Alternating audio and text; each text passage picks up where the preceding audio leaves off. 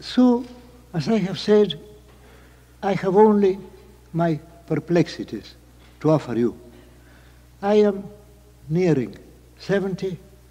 I have given the major part of my life to literature, and I can only offer you doubts. The great English writer and dreamer, Thomas de Quincey, wrote in some of the thousands of pages of his 14 volumes that to discover a new problem was quite as important as to discovering the solution of an old one. But I cannot even offer you that. I can only offer you time-honored perplexities. And yet, why need I worry about that?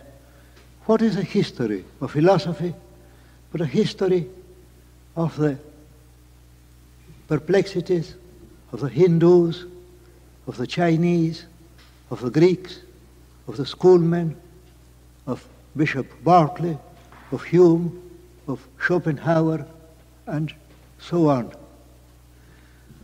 I merely wish to share those perplexities with you. I have dipped into books of aesthetics, but I had an uncomfortable feeling that I was reading the works of astronomers who had never looked at the stars. I mean that they were writing about poetry as if poetry were a task and not, as it really is, a passion and a joy. For example, I have read with great respect Benedetto Croce's book on aesthetics, and I have been handed the definition that poetry and language are an expression. Now, if we think of an expression of something, then we are landed back into the old problem of form and matter, and if we think about the expression of nothing in particular, that gives us really nothing. So that we receive respectfully that definition, and then we go on to something else. We go on to poetry. We go on to life. And life is, I am sure, made of poetry. Poetry is not alien. Poetry is, as we shall see, lurking round the corner. It may spring on us at any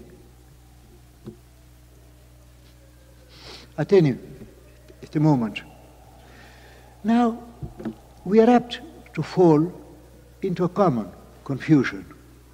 We think, for example, that if we study Homer or the Divine Comedy or Fray Luis de Leon or Macbeth, we are studying poetry. But books are only occasions for the poetry. And I'm reminded now of a poem that you all know by heart. And perhaps you may never have noticed how strange it is. For perfect things in poetry do not seem strange. They seem inevitable. And so we hardly thank the writer for his pains.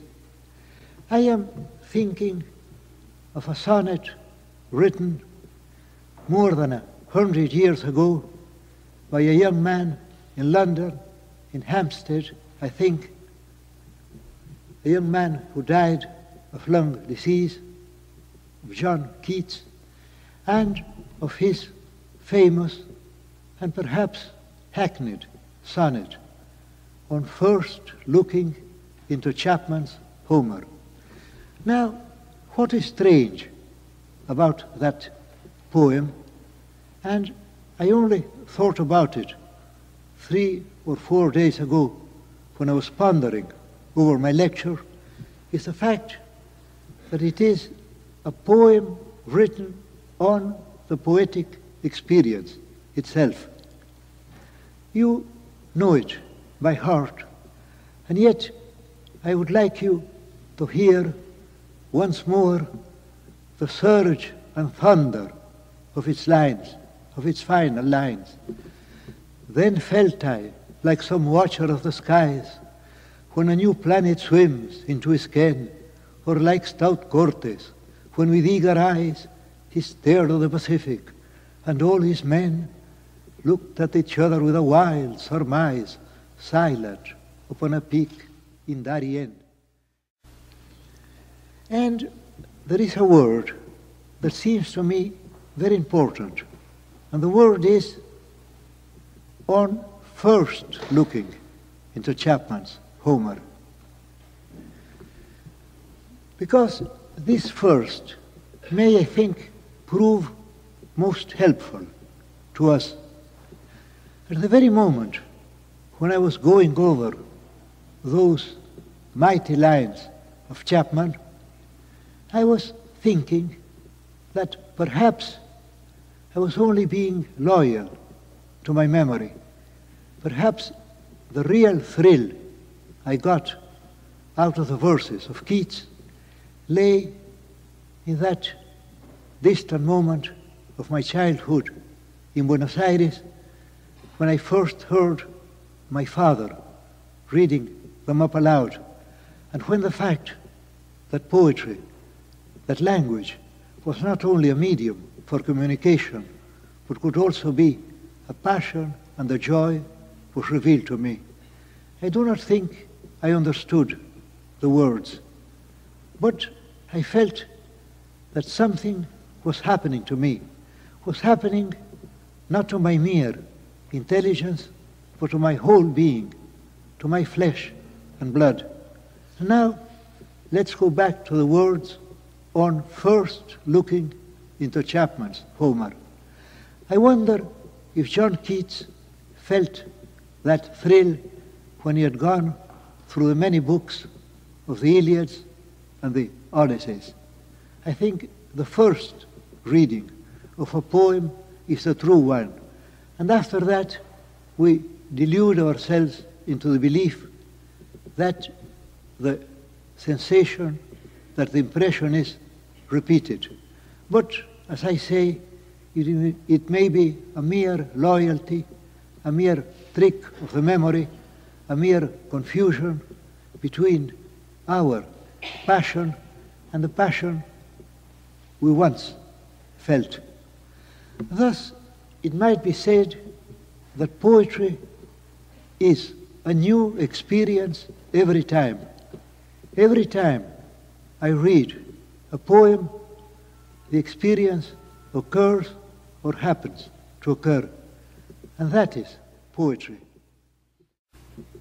To end up, I would like to say that we make a very common mistake when we think that we are ignorant of something because we are unable to define it. But if we are in a Chestertonian mood, that is one of the best moods to be in, I think, then we might say that we can only define something when we know nothing whatever about it. I have a quotation from St. Augustine, and this comes in very fitly, I think. St. Augustine said, "What is time? If people do not ask me what time is, I know. If they ask me what it is, then I do not know." And I feel in the same way about poetry.